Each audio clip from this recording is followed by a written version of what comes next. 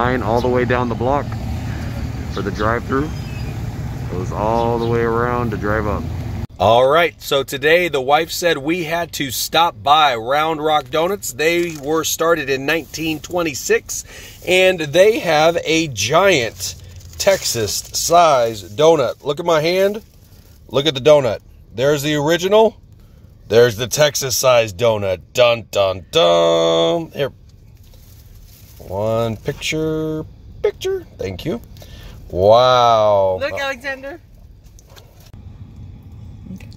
All right, so right now we are trying their donuts, and you see they have a little bit of an orange or yellowish type color. Just glaze, just regular glaze.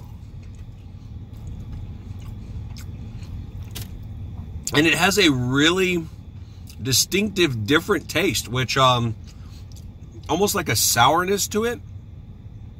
But it tastes really good. So it's a regular donut. And regular glazed donut. Regular glazed donut. What would you say it tastes like, Mama? Like, it's not too sweet, and it's really good. Yeah, it has a very distinctive taste. It's different. It's not like any other donut that I've ever tried. It's not bad, but it's definitely not what you were expecting. It's pretty yummy. So we're gonna dive into this once we get home. But yeah, these donuts are pretty yummy, and they are warm right out of the shop.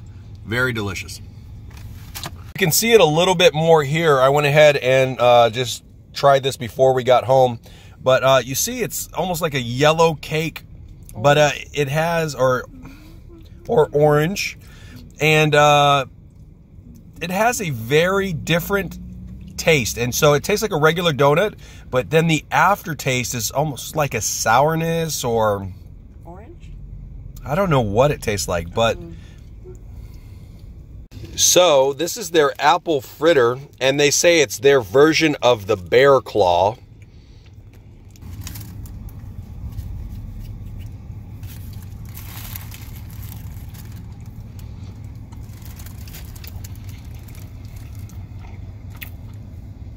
So this one also has a little bit of a different coloring to the dough. I'm thinking that they use the same flour, but they're adding some cinnamon in there.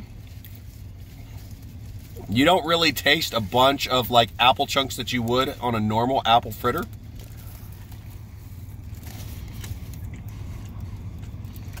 If they do have apples in here, it's probably really small chunks of apple, but it does have a good apple flavor. The cinnamon really comes out with this one. It's a very cinnamony type flavor.